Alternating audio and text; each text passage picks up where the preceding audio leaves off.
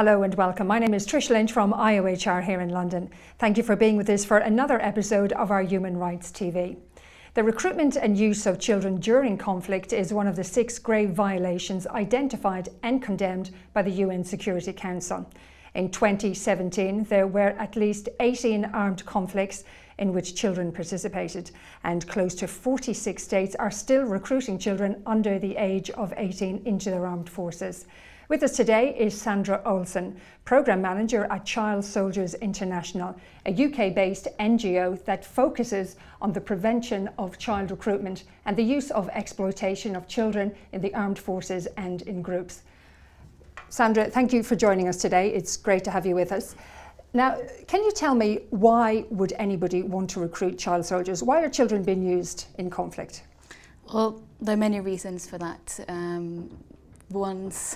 The first thing I'd like to say is that there's not particular reasons, or there's not particular regions or people or cultures that are more prone to use children in armed conflict, but rather it's just that wherever we have conflict today, we see conflict in an increased number of areas, and whenever you have conflict, children will be recruited and used.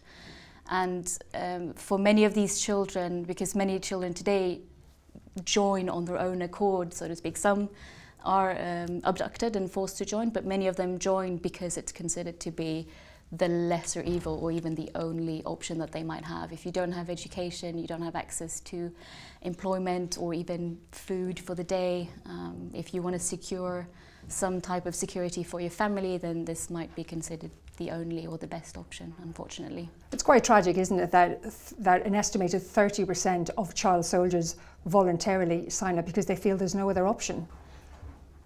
Yeah, I don't know the 30%, but yeah, there is an increased number of children who join because they see this as the only solution. Why would it be the only solution? I suppose if they're living in a conflict zone, it could be for protection. Poverty, lack of education are also big problems, aren't they? Absolutely. Education is a huge thing. Amongst another thing to add is some children will join an armed group to seek revenge.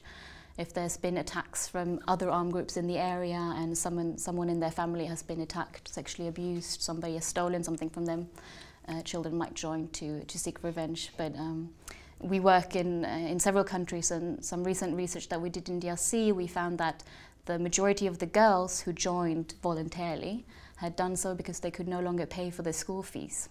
Education is a big thing, isn't it? Because without education, your marriage potential is almost zero, and then you have no way of looking after yourself by getting a job. So education really is a key thing, isn't it? Absolutely. And with literacy and numeracy comes also sort of better capability of handling yourself. You're not so easily fooled or tricked into doing things. So yes, absolutely, education is key. According to UN estimates, since the adoption of the Child Protection Law in 2009, it's estimated that between 2009 and 2015 that over 8,500 children have been recruited as child soldiers. 600 of these are thought to be girls, and of that total, of that 8,500, 50% are under the age of 15. Now, they were the figures from 2009 to 2015. Has anything changed since then? Is there any light on the horizon? Well, first thing to remember is that those cases are so-called verified cases, which means that the UN have been able to verify them. What we know is that that number is always going to be a lot smaller than the reality. And you mentioned girls, which I'm very glad that you did, because in DRC, as elsewhere, there's been a huge problem in reaching the girls. So UN report from 2 years ago, from 2015, actually looked at all children who had been demobilized, which means released from armed groups and armed forces. Of all those children, only 7% were girls that came out. However, by interviewing all of the boys that they managed to release, they were able to estimate that girls actually make up to 30 to 40% of all children in all groups. That means that we have a huge number of girls that hasn't been helped to leave the group, who may still be with the armed groups, or who've managed to escape on their own accord and sort of went back home, but without any support, without getting any real help. When you say those that have been released, why do they take them, abduct them, have them as child soldiers and then release them? Is it because they're no use to them anymore, because they're too old to be impressionable? Is that why? I wouldn't say so, no. When I say released or demobilized, that is a sort of joint collaboration between the UN, the peacekeeping mission in DRC, UNICEF, and their local partners. So what they normally do is they sort of reach out to armed groups whenever there's a possibility. They inform them that what they're doing to keep children under 15 and even under 18 in DRC is illegal, and that they risk retributions if they keep their children, and they need to hand them over to child protection actors. So it is more of a sort of work of sensitizing the armed group leaders that it's illegal and you can't have children within your ranks. And you just said that 7% of those returning are girls. Why is the number so low? There's a number of reasons why it's more difficult for girls to leave armed groups, and for the UN and for the organizations working on this to reach the girls. So one thing is that girls are often not considered as combatants, as soldiers. Mm-hmm. And that problematic, or that difficulty, actually lies in the word as well. We say child soldier. But there are many different generally jobs, aren't speaking, they? yes, exactly. But when you say child soldier, you sort of tend to quickly think about a boy with a big gun. But children are used for many things, and for people who work in the field, you normally talk about children associated with armed groups, because you can be a porter, you can be a spy, you can be a wife, which is the issue for many girls. They are not considered as soldiers by the armed groups, but as wives, which means that they would be kept behind whenever the armed group would speak with the UN or with the organizations trying to negotiate children's release. So they'd be hidden away? They'd be hidden away, yeah. Yes. And they wouldn't be as easily convinced to release the girls as they would to release the boys, because they are mothers of their children and they take care of the cooking and the sort of survival of the armed group. And I'm assuming that there's a lot of sexual exploitation with the boys, but predominantly with the young girls, I imagine. Yeah. I mean, as you say, it happens for both young boys and young girls, but of all the girls that I've met, almost everyone speaks about numerous sexual abuses that they've lived through. Now that's 7% that do return. You would imagine they would return to a warm welcome from their families and their communities, but in fact it's the exact opposite. They're considered damaged goods. It's assumed they've been sexually exploited and they're shunned by their families and their communities. What happens to these girls?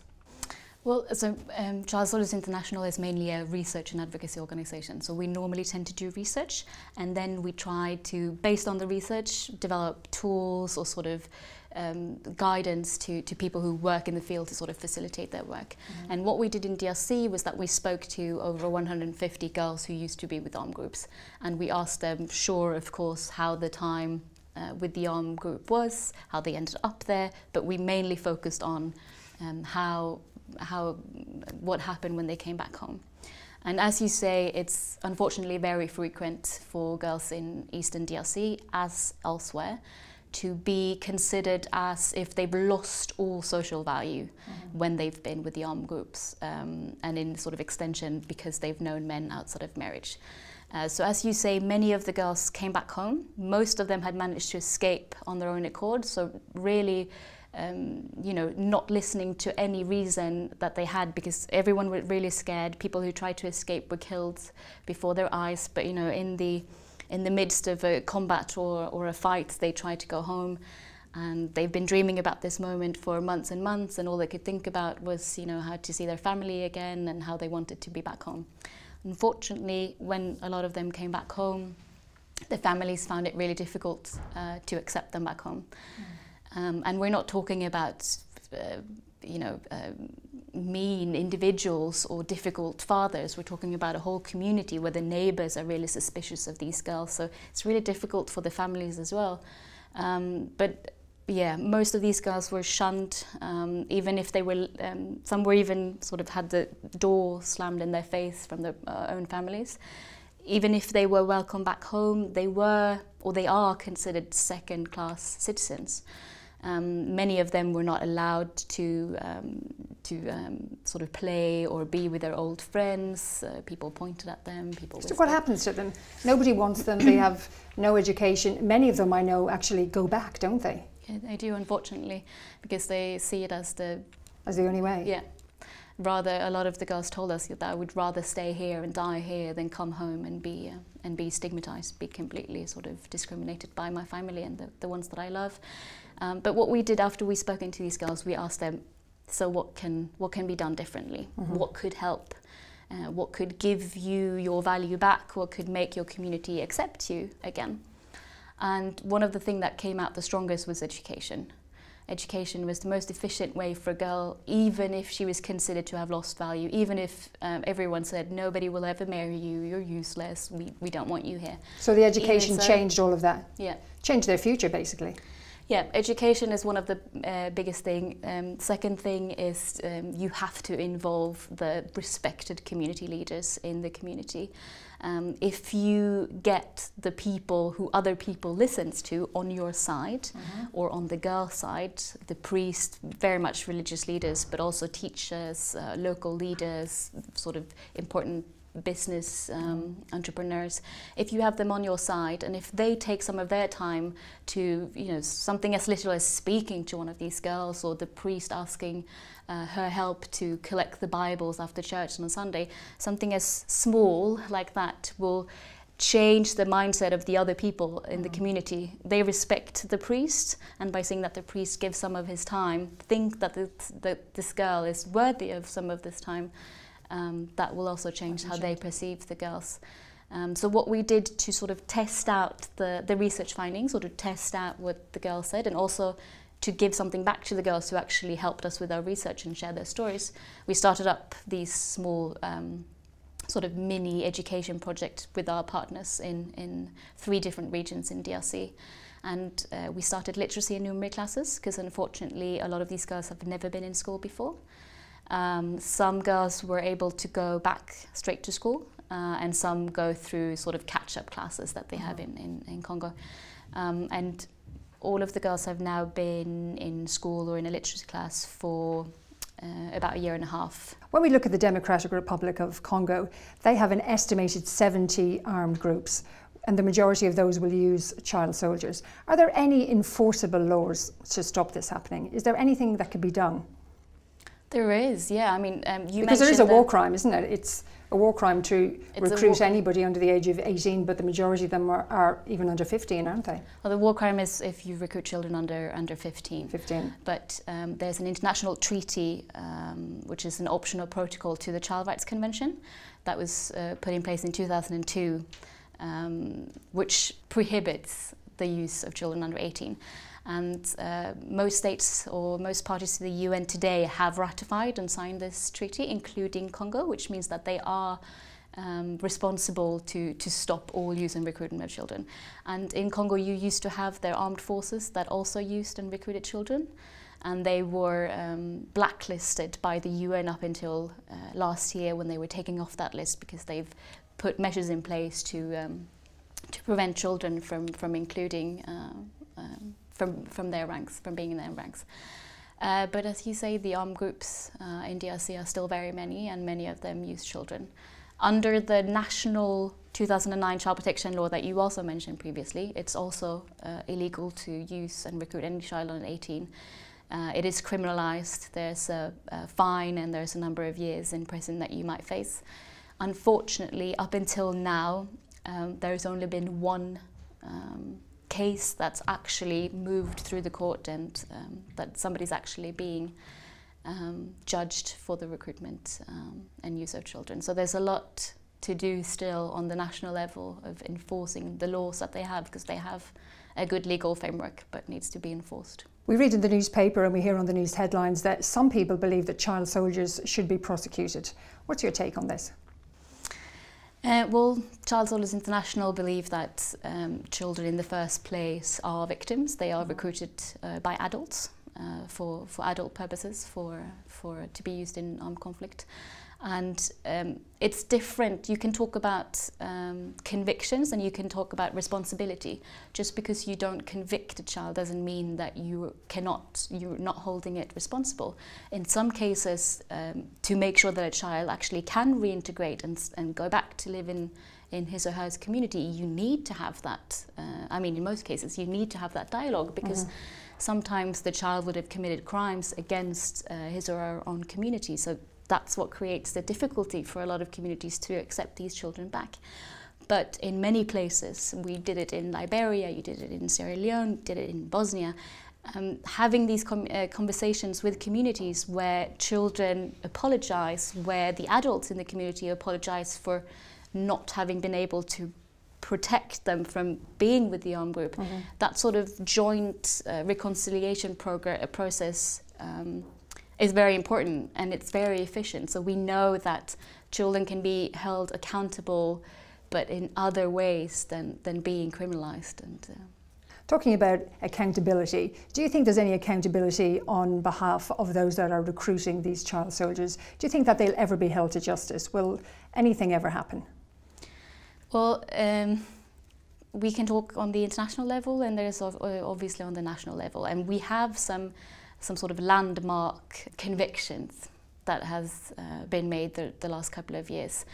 We have the International Criminal Court that works specifically on this in countries where the nations themselves cannot criminalize these individuals. But yes, we're talking about a very small number of people who have been held accountable. And we're talking about a lot of individuals who have not been held accountable. But so it's heading in the right way, but still a long way to go. Yeah. If people watching this programme would like to know more information or perhaps to get involved, where should they go? Well, they could visit our website. We not only have information about what we do, but we've also just recently released a global index which shows information globally on all countries, whether or not children are being recruited or used, whether or not they have the legal framework in place, for example. So if people want to know a bit more where this is happening, where the problem exists, then they can go look at the website as well. Sandra Olsson, thank you for sharing that with us. Thank you. And thank you for joining us on another episode of IOHR Human Rights TV, putting human rights into focus. Don't forget, you can keep up to date on our website and on our social media feed. Until next time, goodbye.